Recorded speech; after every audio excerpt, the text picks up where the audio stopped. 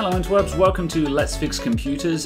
Today in my Windows 10 Wrangling playlist, I'm going to show you how to install Windows 10 as a clean install on either a wiped computer or a new computer. So to do this you will need a Windows 10 flash drive. I show you how to make one of these in another video, so check the playlist and you'll be able to see how to make one of these yourself. All you need is a blank flash drive to do it. It's a free download from Microsoft. So I'll plug this into the computer. I'll turn it on and I'll just explain a couple more details while we wait for that to start up.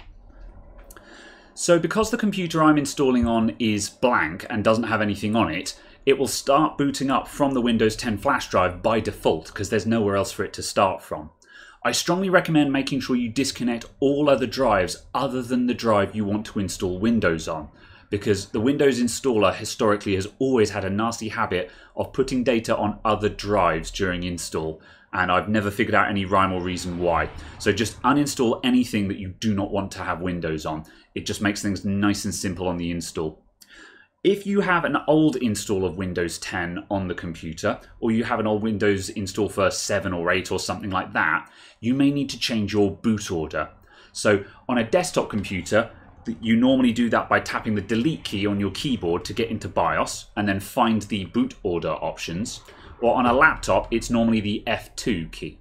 I can't give you specifics on this because the exact method for changing the boot order varies between almost every different laptop and motherboard. So it's really hard to give you specific instructions there. However, delete for a desktop or F2 for a laptop will usually get you into the BIOS so you can start finding the boot settings yourself. Failing that, Google search for the make and model of your computer and change boot order, and someone somewhere will have given instructions for your particular machine. So we've landed on this page here on the installation screen. So what I'll do is I'll leave everything at the default here. So as you can see, because I'm in the UK, we've just got English United Kingdom. So it's quite common for Windows to install as English US in most conditions. So if it does that, don't worry about it. You can change that anytime you want after the install. So let's just hit next. So now I'm going to click Install Now. If I were doing repairs or I needed to do some other troubleshooting, you can also do Repair Your Computer to get into a recovery environment.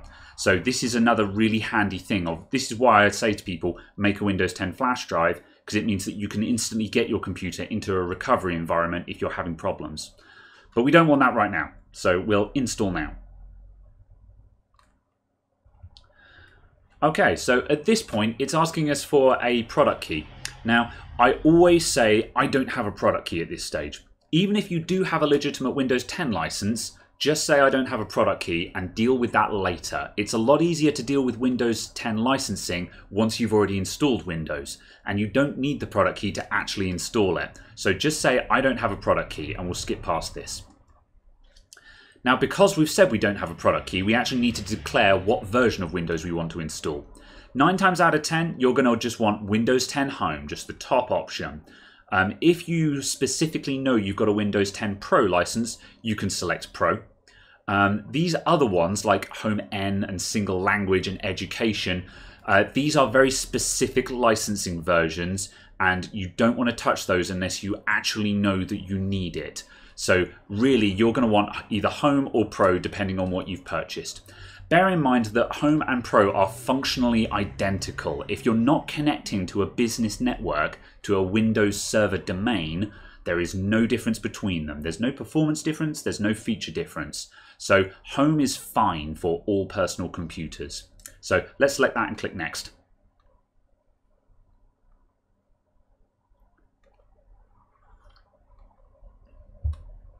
And I'll accept the license terms and click Next.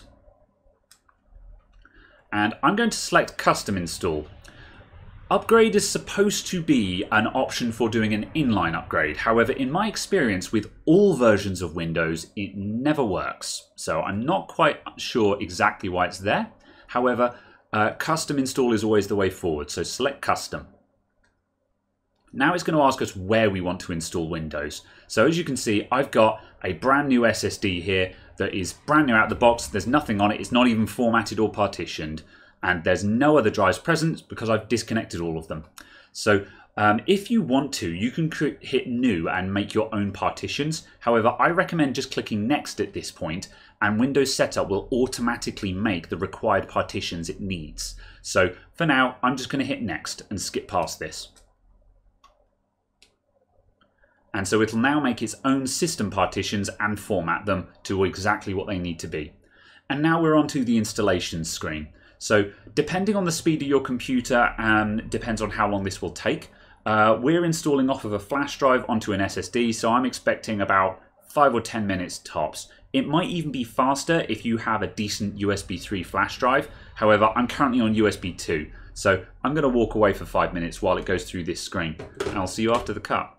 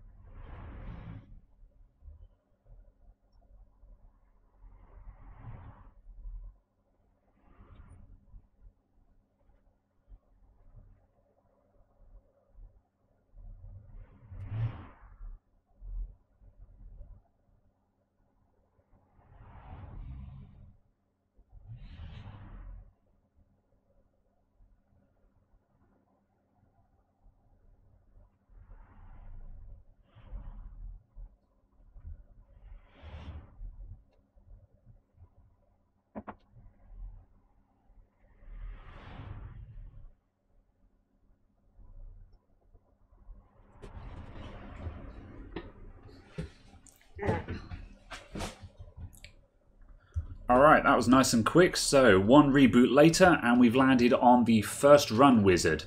So this is going to run us through a lot of really basic stuff. So we're just going to follow the on-screen instructions. So yeah, I'm in the United Kingdom. So, oh, just as an FYI, I've got a yes button behind my face there. So I'm clicking on yes, proceed to the next screen. And yeah, I'm using a UK keyboard. And I'm going to hit skip because I don't want to add a second keyboard layout. Now at this point I have a choice as to whether I want to log in with a local user account or a Microsoft account. Local user accounts require less upfront information, however Microsoft user accounts allow for lots more comfy added extras like Windows Hello login for PIN account logins or facial recognition or thumbprint or all kinds of other biometrics. And also logging in with a Microsoft account also automatically logs you into all other Microsoft services like the Store, OneDrive and so on and so forth. So it's very useful to do that. However, if you absolutely don't want to log in with a Microsoft account, make sure that your Ethernet cable is unplugged before you install Windows. Otherwise, it won't allow you to not use a Microsoft account. So in this case, we're not connected, so I'm going to select I don't have internet. And this will skip me straight to this screen. I'll say continue with a limited setup. So this will skip me to making a local user account as opposed to asking for an email address. So I'm just going to put in user for my local user account. And I'll set no password just because this is a demo setup. So again, if you absolutely want to use a local user account, make sure you're disconnected from the internet when you install. Otherwise, you won't have the choice to do that. So now we've got to go through all the other setup preferences. So this is basically asking us if we want to enable all the other sort of Windows 10 perks, which we may or may not want. Generally speaking, I prefer not to use any of these. And we can switch all of them or any of them on at a later date. So if in doubt, I just start saying no to every question that comes up. So I don't want to synchronize my activity history between this computer and other computers. So no. And I don't want to let Cortana have further access to data for improved response. Cortana is the Microsoft Digital Assistant. No one really uses Cortana. If you like Cortana and you want Cortana to be useful and have access to your calendar and things like that, you'll want to accept this. However, if you don't use Cortana, then you want to say decline, which is what I'm going to do. So now it's going to ask us, do we want to use speech recognition? So again, allowing online speech recognition will drastically increase how good Cortana is at recognizing voice commands. Once again, I don't use Cortana, so I'm going to say no to this. So I'll say don't use, accept. Location. So obviously location usage, this can be handy if you're using mapping apps or weather apps and things like that. I don't use any of those, so once again, I'm going to leave location services switched off. On my laptop, I have location services turned on, so if I lose my laptop, I can use my Microsoft account to find where my laptop was last seen connected to the internet. But again, if it's a desktop computer or you don't want this for privacy reasons, you just say no. So nope, no location services.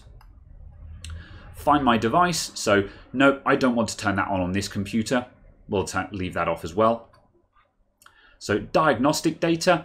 More diagnostic data allows Microsoft to better solve problems when they come across them. I don't opt into this stuff myself. Microsoft can figure this stuff out, so I'm only going to send basic stuff because it reduces the amount of telemetry that the computer will be sending to Microsoft. And again, this isn't out of privacy concerns, it's just less stuff that the computer is doing in the background. So I'm going to set that to basic and accept. So inking and typing. If you're using touch input like a graphics tablet or something like that, then using this can help make inking and typing better. However, once again, I'm not using any of this, so I'm going to say no. Tailored experiences with diagnostic data. So again, this helps Microsoft give you more hints and tips that might be relevant to what you're doing. I don't need this personally, and I don't know anyone who does. So once again, I'm going to say no, not interested in that. And advertising stuff. So do you want targeted adverts or not? I almost never see adverts in Windows 10. The only time they appear is sometimes in like suggested apps and things like that. So if you have targeted advertising turned on, they might suggest an app that is actually relevant to you, like a similar game to another game that you play. However, again, it's not something I use, so I have targeted advertising switched off. This doesn't remove any adverts, but it just means they're selected at random or from features instead of based on what I'm doing on the computer. So again, tinfoil hat, I'm going to leave that turned off. And that's it. We're now through the first run wizard and we get this welcome screen. So we've just got to go through this and then we should land on the desktop.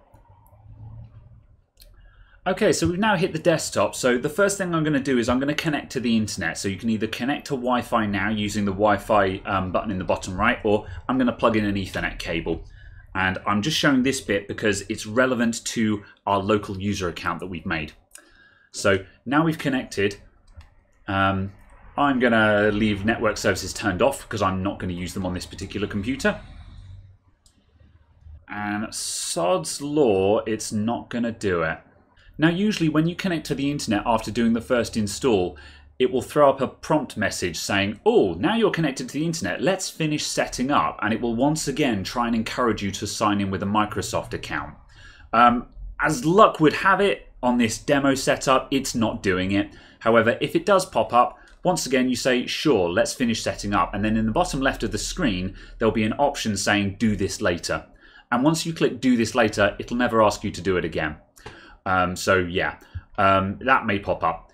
So at this point, now we're on the desktop, the only thing that's left to do is to go to Start, Settings, then scroll to the bottom and click Update and Security.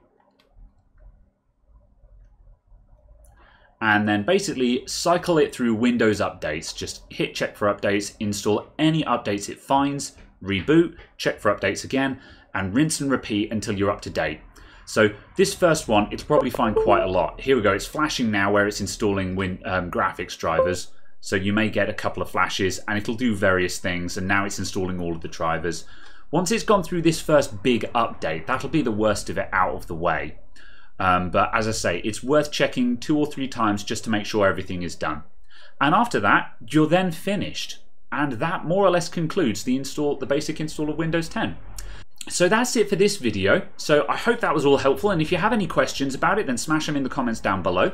In the next video, I'm going to continue this setup and show you what I refer to as my comfy setup, which is basically how I would then move forward from here to configure Windows 10 in a way that I think is nice and easy to understand and well presented to any standard user.